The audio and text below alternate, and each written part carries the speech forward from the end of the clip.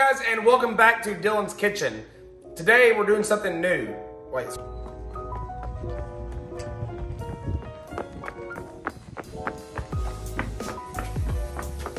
good, it's at 154.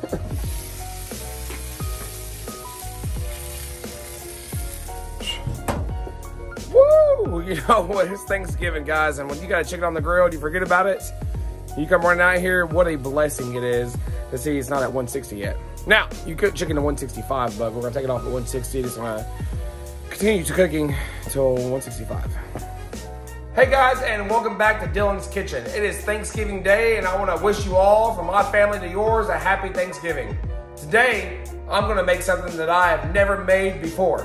We're gonna make deviled eggs. I have an idea how you make them, and I'm just gonna go for it. So, we're gonna start by getting the eggs.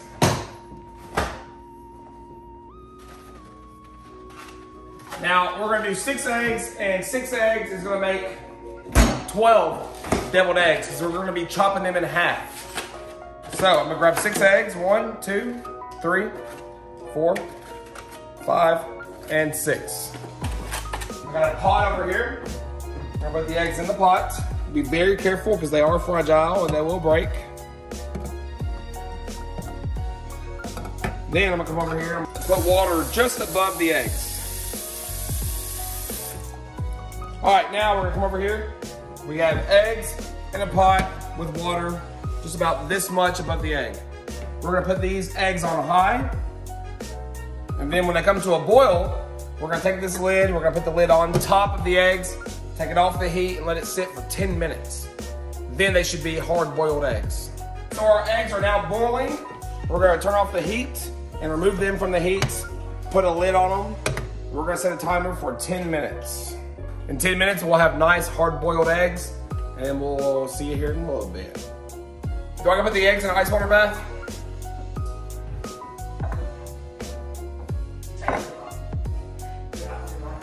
All right, guys, so we are back. Our eggs just went off the timer for 10 minutes. I'm gonna create an ice water bath, and we're doing this in the way that the eggs don't overcook. You don't want them too dry and overcooked. So we're gonna make an ice water bath, take the eggs out, and put them in this ice water bath.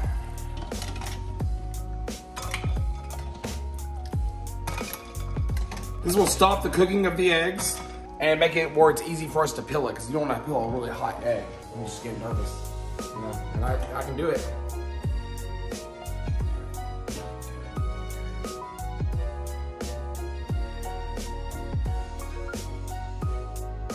All right, now that we've got the eggs in the ice water bath, we're gonna take them out. We're gonna kind of hit them all around, crack the eggs, and then peel off the eggs. Now we're gonna be very gentle because we want to have beautiful deviled eggs. This ain't looking so beautiful. Now keep in mind, this is my first time doing this ever. Okay, this one's fucked. So we're gonna chill on the ice water bath for a little bit longer. I just completely fucked up this one egg, so I'll probably just eat it. Hey, cooking's a learning experience. Get in that kitchen, have fun, and experiment. You know, if it turns out like shit, it turns out like shit. I think they're still a little bit too hot. We're gonna let them cool off this ice water bath for a little bit longer. And then I think it'll be time to perfectly, God, that sounds stupid. All right, we'll get back with you in just a second. Cooking is a learning experience. If you've never done something before, I advise you to hop into that kitchen, try it out. If you fail, you learn from your failures, and you can create something amazing in the end. If you try it over and over and over, you're gonna get really good at it. So what I've just learned from this is we're gonna have to let these sit in the ice water bath for a little bit longer. Let them cool off completely. And then we'll try to peel them off and cut them in half and start the deviled eggs. Who really likes turkey? So we decided to do chickens. Now we need to step outside and see if this chicken's about ready. Now normally, chicken, you cook chicken to 165 degrees Fahrenheit. However, if you want a nice, very good, juicy chicken, you want to cook that chicken to about 160. And then once it hits 160, you're gonna take it off that grill and wrap it up in aluminum foil, and it will cook up to 165 while it's resting. All right, so we have a temperature probe that is put into the chicken. If you don't have one of these, you've got to get one. That way that you know when your chicken's done. You don't want to overcook your chicken and have dry chicken. And then all your family and friends that are coming over to visit are like, it's good. But they're really thinking this is some dry ass chicken. So, also, we have a biotherm, which we'll use as well to temp it, to temp different spots of it to make sure that the whole chicken is cooked fully. The probe goes in the center. Once it hits 160, it will start beeping. And then we'll take it off at 160. We will wrap it in aluminum foil, and it will cook up itself while it's resting in 165.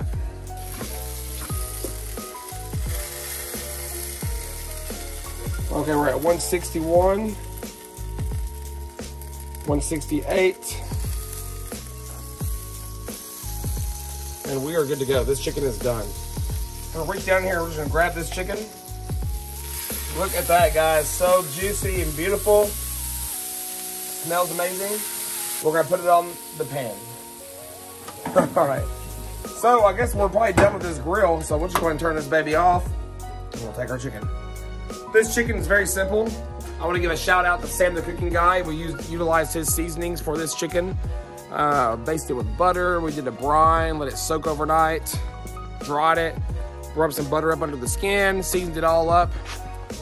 It's gonna be phenomenal. I could not figure out exactly how to do the egg properly, so I have to bring in Madre to come in here and show me exactly how to do the eggs. And so she's gonna peel them off for me, then I'm gonna go from there. Some really do good and some don't. And it's patience that I don't necessarily have.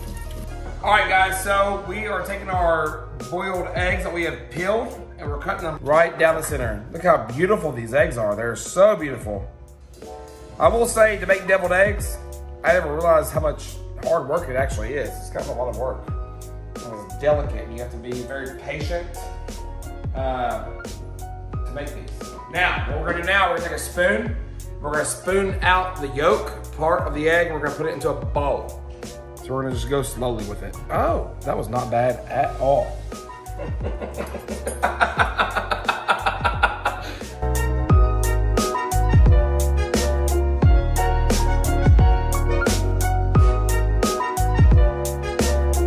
I have my oats right here.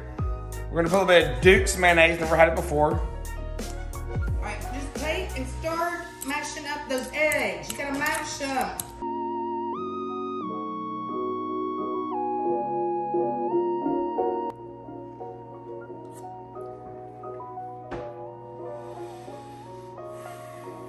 Oh my God. These are gonna be the best deviled eggs you've probably ever had in your life. Wow. Oh my God, that's damn good. All right, so now what we're gonna do is we are going to take this mixture, put it in our eggs, a little bit of smoked paprika on top, and then we're done. All right, we're gonna hit this amazing mixture right here. And I'm a little bit scared that we're not gonna have enough for all these eggs that we have. But people make deviled eggs, they've been making them for years, and it always works out.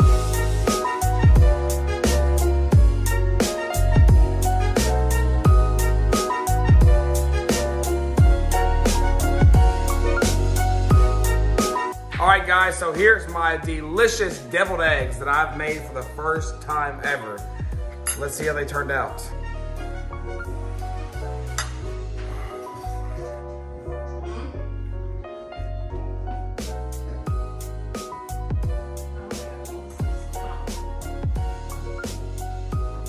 I have to say, probably some of the best damn deviled eggs I've ever had in my life.